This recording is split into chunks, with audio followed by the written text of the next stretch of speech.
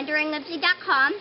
As you might have seen on my frog presentation, or on WanderingWhimsy.com, there's a mini habitat with a baby bullfrog. This is one of them.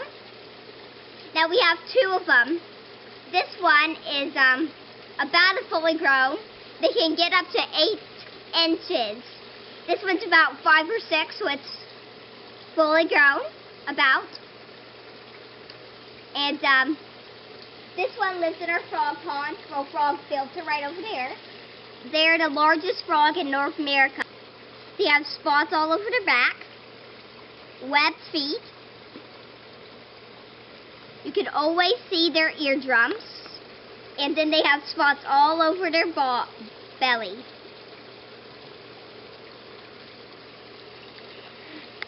This is an update on the bullfrog, so bye!